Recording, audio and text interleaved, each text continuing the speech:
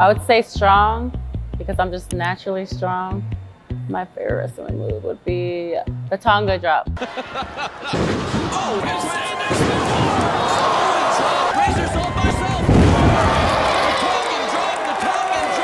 Definitely snacks because I love to eat. Headphones and extra pair of clothes because I sweat a lot. Ooh, I always wanted to fly. I feel like if I could fly, I could just go anywhere.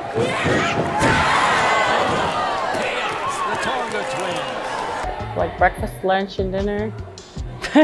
I'm kidding, breakfast. I like sweet foods, so good French toast. I love to pray every time before I have a match. And then me and my twin, we do this little handshake, and then we do our handshake and then our little prayer. The most challenging part would be missing our kids.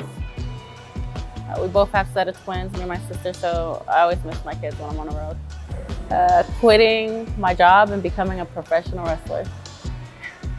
I would say my trainer taught me to be you and just be authentically you, and then everyone would just, feel that. What a way to start off Wild Women of Wrestling. The Tonga twins have brought some of their family members here tonight. What a treat this is gonna be.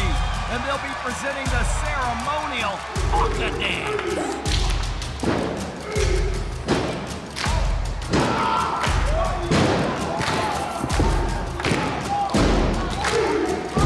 David, we saw the flash. Are we going to see the cash here as the Tonga twins? Hot bath and lots of sleep. Oh, that would be YOLO. You only live once. So when you do anything that you do in your life, I just give it my all because you never know what tomorrow brings or if you'll be here. I would say never listen to anybody's opinions and don't drink soda.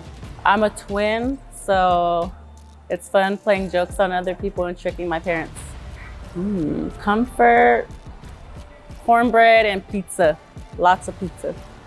Coffee, definitely coffee. No, not on pizza at all. Both. I love both. Dogs. I hate sweet heat and I hate cats. Ooh. Stranger Things. I would say, just like the advice I got, just be you. Don't try to be anybody else but you because nobody else could be you, only you.